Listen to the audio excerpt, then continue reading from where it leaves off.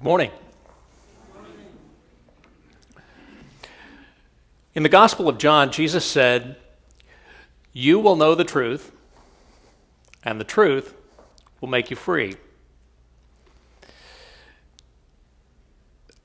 What I want to start off today is talking about the truth. As Carol mentioned, I'm going to be teaching a class starting 2 weeks from today, 9:30 in the mornings here at the church, and the subject is what every Christian should know. And it's based on a book that the bookstore will have, I think, hopefully next week, called Remedial Christianity. What every believer should know about the faith, but probably doesn't.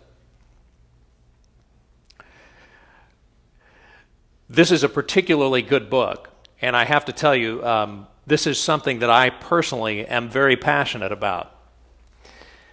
Because so many of us are operating on ideas and beliefs that somebody else gave us. And this is not really to criticize anybody, but we tend to not really examine what underlies our belief system. This class will do that. It can be uncomfortable.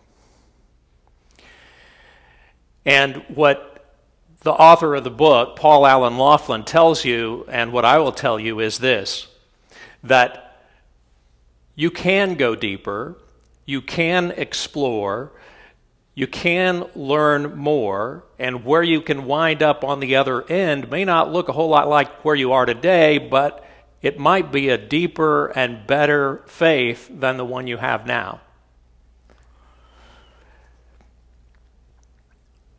For me, the reason that I find this, something that's a passion is because this search for meaning and truth within Christianity is something that has been a lifelong search for me.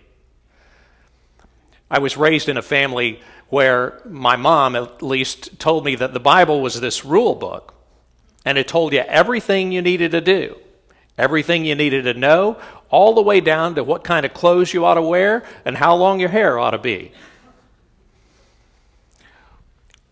In my house, I couldn't go to movies, I couldn't dance, we didn't have church we didn't have music in the church, at least not pianos, things like that. So for me, it became an important part of my journey to find out what was really there and what did the Bible really say, and did it really tell me I couldn't do all those things? What really is this book called the Bible? 2 Timothy 3, chapter 3, verse 16, you may know this passage. It says, let's see if I can remember it. All Scripture is profitable for doctrine, for reproof, for correction, and instruction in righteousness. I may be getting it a little bit wrong, but it's inspired of God.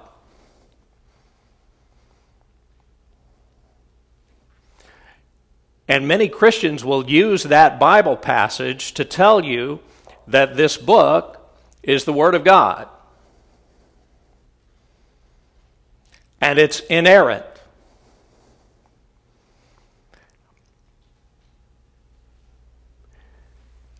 I have to say, and I apologize if it offends anybody, but for me, to call this book the Word of God, and I used to do that, fairly recently actually, but I finally decided that is so deceptive that I refuse to do it anymore. This book is really not a book. There are 66 books in here. And they were written beginning probably about 1,000 years before Jesus, all the way up until about 200 years afterward. And they were put together over a period of time. There were more than 66 authors, even though there are 66 books. And the reason that's true is because they got changed and put together over time. We'll talk a little bit more about that in the class. We'll talk about it a little bit more this morning. But the fact of the matter is that what you have here is a collection of books written by many people over literally centuries. That idea from 2 Timothy 3:16 that says this is the scripture is inspired, let me tell you a couple of things about that. First of all, at the time that passage was written, this book didn't exist. When he was talking about scripture, he was probably talking about, and nobody knows for sure, the author was probably talking about the Old Testament. Maybe some of the writings of Paul. But not this book, and certainly not this book in the format you have it today. Something else you might want to know. 2 Timothy says it's written by Paul. It's pretty much accepted scholarship today that Paul did not write that book. Some people, some religion experts would even, one particular one named Bart Ehrman, who teaches at the University of North Carolina, has a book about documents in the Bible that he calls forged. This is one of them. The second Timothy is one of them.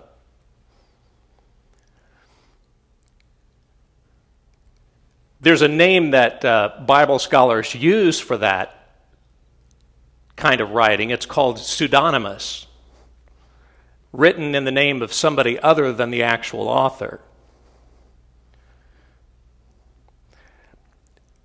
And think about it for a minute. Why would you want to do that? Why would you want to write something in the name of somebody else? If you were a conservative politician and you wanted to write something in the name of Ronald Reagan, why would you do that?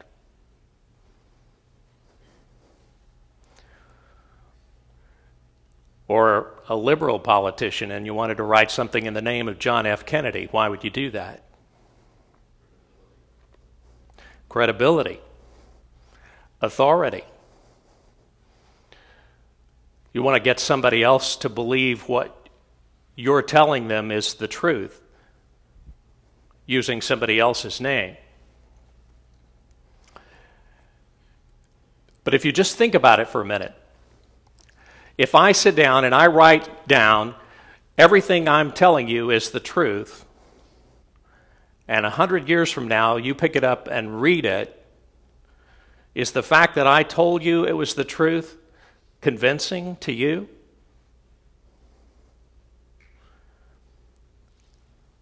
It's the ultimate in circular reasoning, really, to point at something in the Bible, like that chapter and verse, and say, this is what proves this is the Word of God.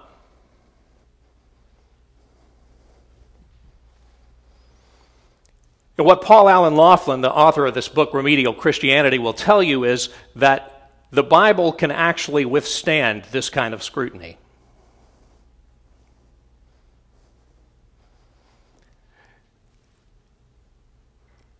In fact, if you don't put it under this kind of a microscope, you really don't know what you're reading.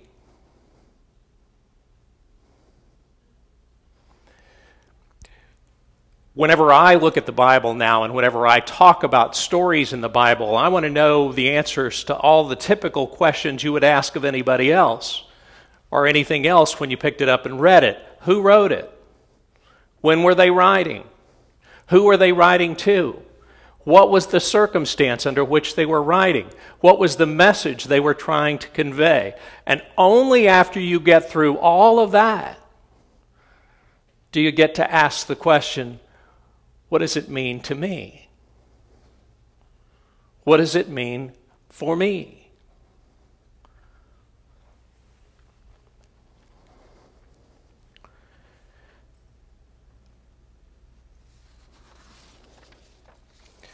Let me give you a couple of examples. If you never read the Bible through from cover to cover, most of us at least get through the first few chapters. How many of you know that there are 2 creation stories in the Bible? Yeah. 3 if you count John. But there are 2 in Genesis. There's the first chapter, in the beginning, and then there's chapters 2 and 3 that talk about how Adam and Eve were created. If you start reading and you're really paying close attention, you'll recognize that those stories are not the same. In fact, the order in which God creates things in chapter 1 is different than the order in which he creates things in chapters 2 and 3.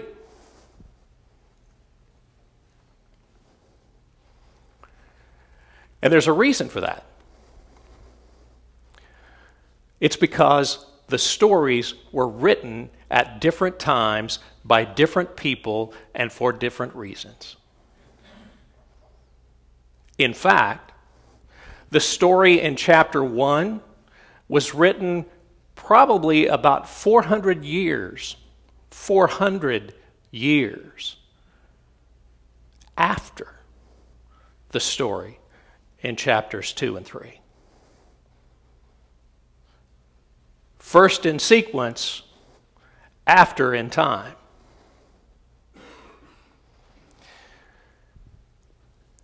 The story about Adam and Eve was written in about 950 BCE. At least that's what Bible scholars today, it's pretty much uniformly recognized. It is a theory.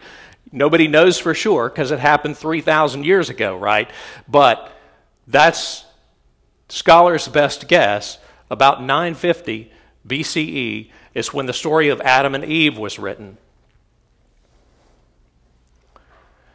The story in chapter 1, God moving on the face of the deep, that one was written about 500 BCE.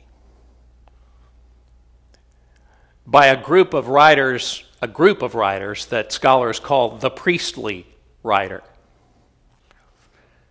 And the priestly writer, the reason they think the priestly writer was writing sometime later is that he was actually writing after the Jews had been taken into exile.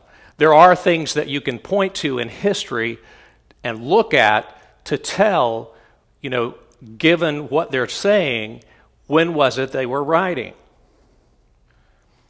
The story in chapter 1 is very similar to a Mesopotamian creation story called the Epic of Gilgamesh. It's also got some things that are correlating to the story of Noah and the ark and that whole story about the animals on the ship, on the ark. Those stories were written after the end of the period of King David and King Saul. They come later in the story in the Bible. But these stories, this chapter 1 creation story, was written after the Jews returned, either during or after the Jews returned from exile in Babylon, which happened around the 7th century BCE. All of these things are things that we, in 2013 can be pretty confident about. We don't have to continue to operate under a paradigm where we just accept things without question.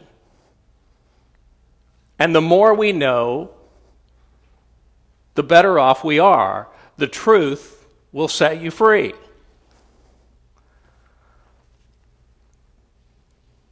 One thing that a lot of people don't know, it has to do with this issue of being taken off into Babylon again when the Jews were taken off into exile.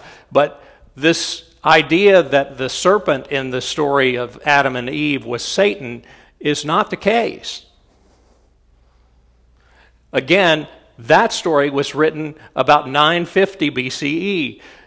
this idea of Satan comes from the area over in sort of what is present-day Iran, Iraq. Up until that time, the Jews believed God was responsible for everything. Obey God, you're blessed. Disobey, you're cursed. There was no Satan. Satan shows up in the Bible in the book of Job. And that's about 300 years later. The serpent was actually a wily serpent, a symbol in the ancient Middle East of something that was both wisdom and also sort of fertility. But it wasn't Satan. At the time the story was written, the Jews didn't have any concept of a devil. God was responsible for everything.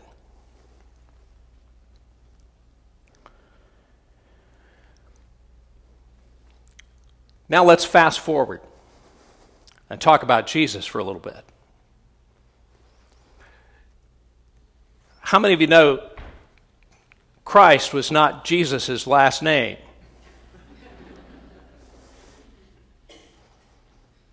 Christ is a title.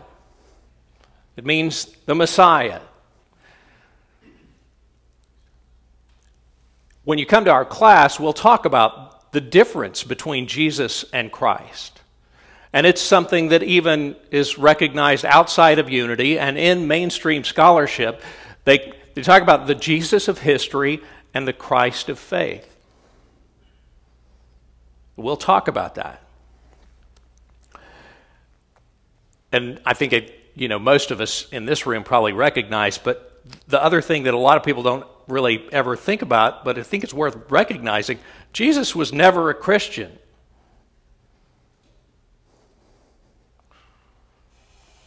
Jesus was Jewish. When you comes to the Bible again and you start reading the stories about Jesus' birth in the Gospels, the earliest gospel, the Gospel of Mark, has no story about Jesus' birth. And if you read the stories of Jesus' birth in Matthew and the story in Luke, and you compare them, what you discover is they're not the same. We have these Christmas pageants where all these stories get smushed together. And so, there's wise men in one and not in the other. And that's true about almost every detail you hear and you read about in terms of the stories of Jesus' birth in Matthew and Luke.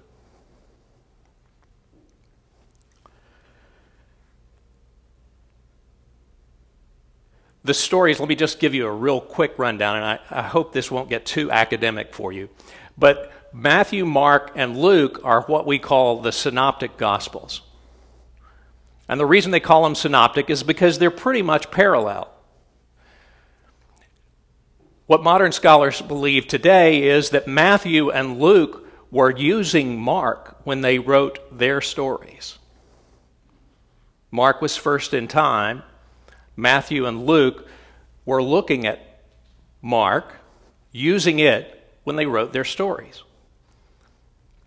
There's also a non-existent gospel, at least non-existent today, but held to be, in theory, existent, a gospel they call Q. Scholars call it Q, which is stands for a German word Quelle, which means source. And the gospel Q was a gospel that was used by Matthew and Luke.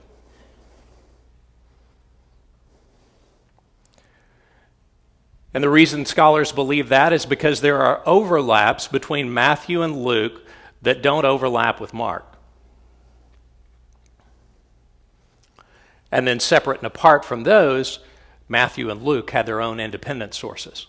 Again, if you come to our class starting in 2 weeks, we'll talk about this in much more detail. And you'll understand why it is that scholars take this approach and believe that today. John is different altogether.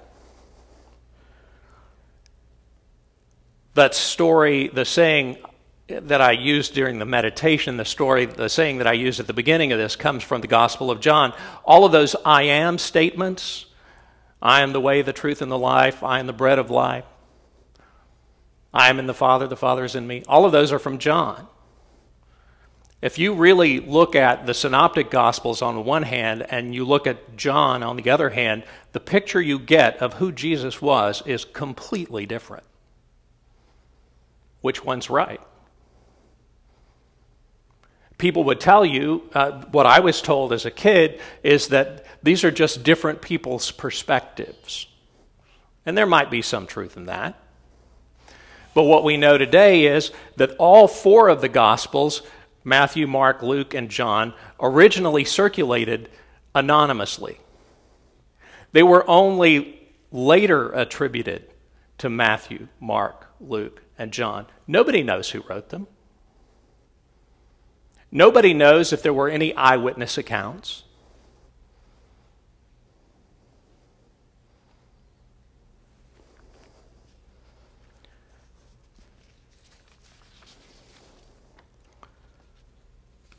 Heaven and hell.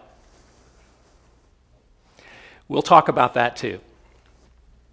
You know, Matthew talks a lot in his gospel about the kingdom of heaven. Most scholars today would surmise, I think, that the reason Matthew talks about the kingdom of heaven, whereas Luke talks about the kingdom of God, is because Matthew's audience was Jewish. He was writing to a Jewish audience. And one of the things you don't do when you're a good Jew is you don't use the name of God. So instead of talking about the kingdom of God, Matthew talked about the kingdom of heaven.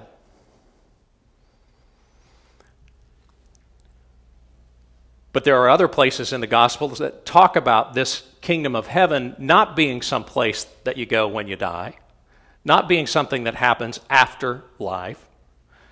In the Gospel of Thomas, which is not in the Bible, he says, the kingdom of heaven is spread out upon the earth, and people do not see it. And Luke says, the kingdom of heaven is within you.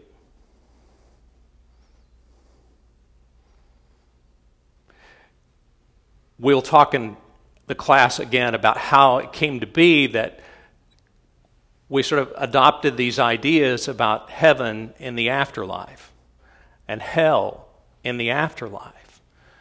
But the word most attributed to Jesus in the Gospels, that is the one about hell, is actually a word called Gehenna. And Gehenna was actually a physical location that existed outside of Jerusalem during that time period. It's where basically all the refuse and trash was burned. That story about never-ending fire, that was Gehenna.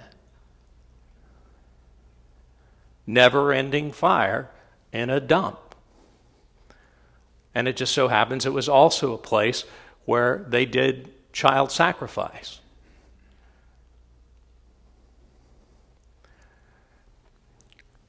Charles Fillmore, and I've used this saying here before, one of my favorite sayings of Charles Fillmore, he says, I don't know what happens when you die, and neither do you. Jesus said, let the dead bury the dead. I came that you might have life, a more abundant life. That's what I came for.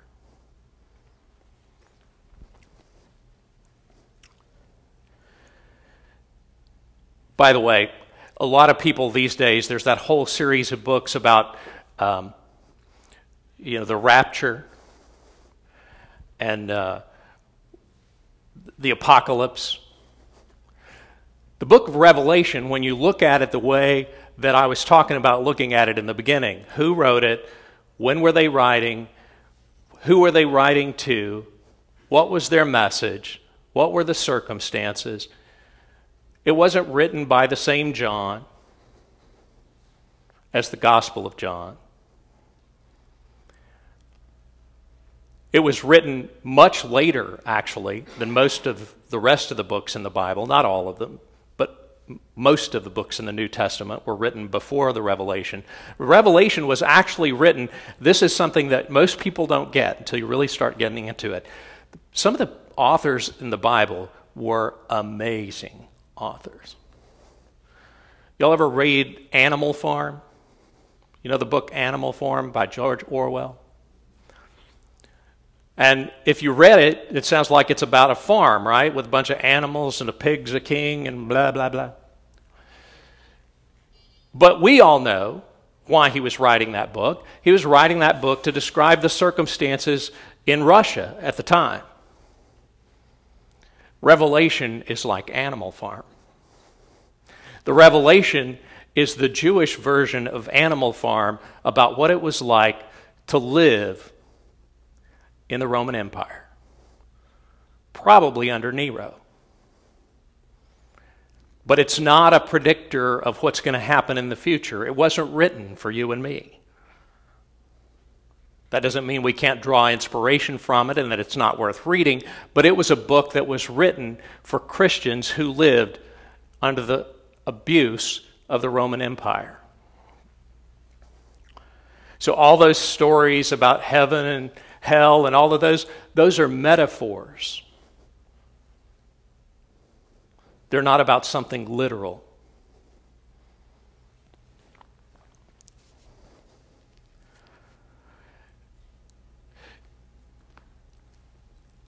I hope you'll come to the class. We'll talk about all of this. We'll talk about a whole lot more. The first chapter of the book is super thick, not in terms of how wide it is or how many pages it is, but just in terms of the information. So if you have an opportunity to read it beforehand, please do. And there's some great little exercises that'll help you realize and understand for yourself what it is that I've been telling you about this morning. There's one particular question. If you have time to read it and you're going to come to the class, or even if you're not going to come to the class, I'd still encourage you to read the book. There's a question, it's question E at the end of the first chapter. And what it does is it asks you to compare the stories of Jesus' death and resurrection in the four Gospels. Just read them. Write down, okay, here's what Matthew said. Here's what happened. Here's the order. Do that for all four of them. And then just look at what you got when you put them in columns. It's not the same story. And if you're bold and brave enough, don't stop there. Go all the way to the end of all four Gospels and look at what it has to say about the appearance stories. Where did Jesus appear? Who did he appear to? What were the situations and circumstances that came about after the fact? And if you have a New Revised Standard Version of the Bible, look at Mark, and you'll see there are multiple endings in the Gospel of Mark. Some got added later. Some got added later to make pieces of Mark look more like some of the other Gospels, even though it was first in time. The original version of Mark has no appearance story. It has and ends with an empty tomb.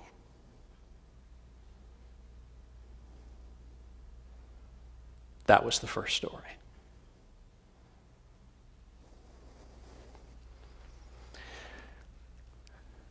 There's another great book that this is when I first got onto this stuff, was when I was at a Unity Church in Houston. And the ministers were doing a series of talks on a book called The Five Gospels. You may have heard of it. Written by a group of scholars, Bible/Jesus scholars. It's new, relatively new. And they were going through the Bible in the Gospels and trying to figure out, what did Jesus really say? As I mentioned before, Gospel of John really is a different Jesus than the gospel and the Jesus of the synoptics. What you find out in the end is that today's Bible scholars, most of them would tell you that Jesus never said much of anything that's recorded as him having said it in John. That includes, you will know the truth, and the truth will make you free.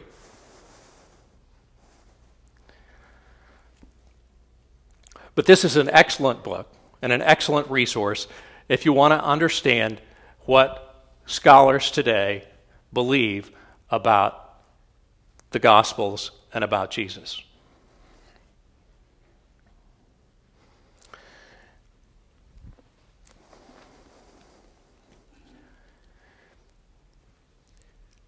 I told you today I was going to tell you what every Christian should know. I didn't tell you I was going to tell you everything a Christian should know. So I hope you'll come to the class. I guarantee you'll learn something.